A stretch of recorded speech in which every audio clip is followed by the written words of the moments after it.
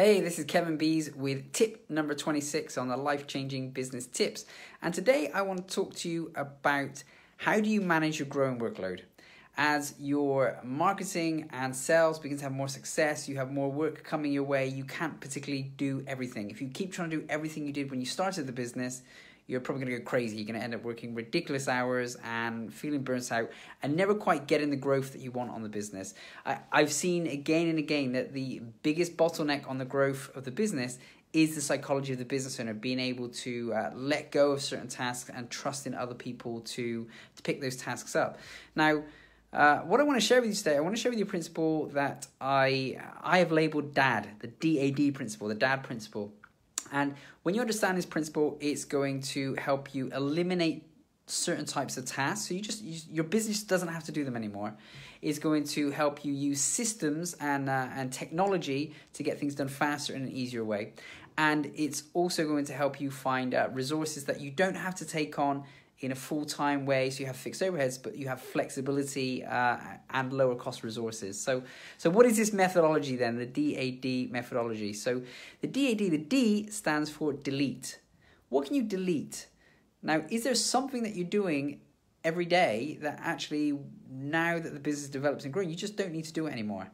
Now, sometimes there is some things that we can just take right off of our plate, and in actually stopping to take a look and asking, is this really necessary? That's a great way to understand, is it necessary? The producers of the movie Shrek did this, and they were talking about the animations in the back of the cartoons. Very often cartoons have a lot of animations in the back of the scene. And they asked that question, is this really necessary? And they decided they didn't need the full length of animations in the back that other cartoons had. So they stripped that out. Now that saved them millions and millions of dollars.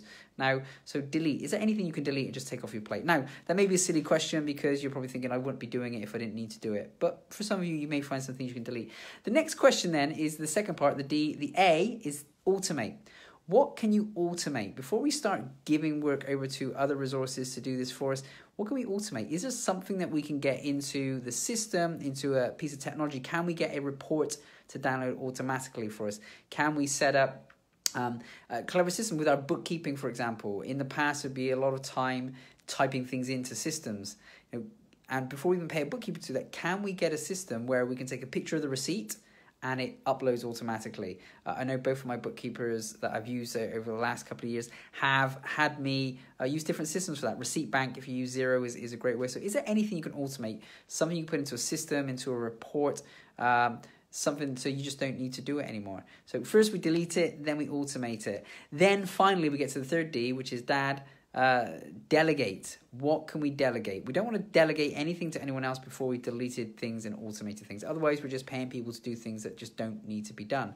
Now, as far as delegation goes, you don't necessarily need to jump in and buy a full member of staff or a part-time member of staff who works with you physically. You can actually leverage a lot of great resources online in this day and age. Now, I'm thinking of websites like Upwork or onlinejobs.ph. Now, these are a couple of great examples. You can go to this, or even Fiverr. Fiverr is a great place for low-cost resources. You can go to these sites, you can type in the type of task or activity it is that you need to be done, and you're going to get people from all around the world in different countries than you bidding for this work. Now, the first time I did this, probably 4 or 5 years ago now, I was amazed. I was finishing my working day. I put a task up online. I went home, I had dinner, I had a shower, and I got back on a few hours later, and there were 30 people who had bidded for the work. Okay, and there were varying prices, varying levels of skills. These websites will easily tell you, how much work this person has done on the website, what reviews they've got. So you can pick someone who's got a very good review and good experience, so you know that they're going to be able to deliver the work very well for you. And in addition to that, you're going to be able to find potentially a good rate. If you're like most of the people listening to this, you're probably in a country that's more expensive, maybe Europe, US, Australia, UK. Now, very frequently, people bidding for the work are in countries with a lower cost base. So it could be people, Philippines frequently, India, Indonesia. There's a whole heap of skilled resources and intelligent people down there who don't earn at the same level or they don't have the same cost of living that we do. So you may pick up people to help you for $5, $6, $7, $8, $9, $10 an hour. And they will do a little bit of work or a lot of work, whatever you need to do. So as an example for me, when I do this great episode, I have a wonderful lady called Sarah Jane, and she may be watching this. Hi, Sarah Jane. So she will take this video once I've done it, and she will then do a heap of things that I don't think is important for me to do. I want to get this message out, but I don't necessarily want to spend the time doing the technical things behind the scenes. So she can take this video and put it onto Instagram TV from Facebook, or she could take it and put it on YouTube, or she could then turn the video into an audio and get that audio uploaded onto the podcast. So you may be listening to this on the podcast. Okay, so this has come from a Facebook Live video, and the assistant has done that for me. It's up there. I don't do that. It's just taken care of. And then additionally, she'll have this audio transcribed. There's a great system that we can use to get it transcribed, and then we can turn that into a blog post. So that's a good example of delegation. That's one way you can delegate. But anything you need doing, that maybe you don't have the skill set for, you can jump online and find someone at a cost-effective price to do that. So in summary then, as you're growing your business and you have more and more tasks and activities to do, make sure first you delete those things. The things that you were doing at the beginning, you may not need to do anymore. Maybe they're not working for you. Then you need to look at automation. What can you do to put it into a system or a process which is taken care of for you electronically or out of your way? And then finally, the third thing is, what do you delegate? How can you get it off of your plate?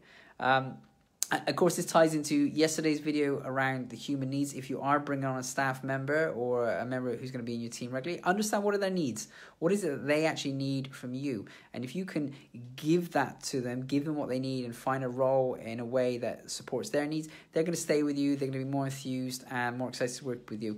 Now, my client, Tim, who I was speaking with just before this call, he really inspired me to share this message because he gave me an example of what we were talking about just yesterday. He lives in an area where people are more about lifestyle. They don't necessarily want to be working a crazy amount of hours.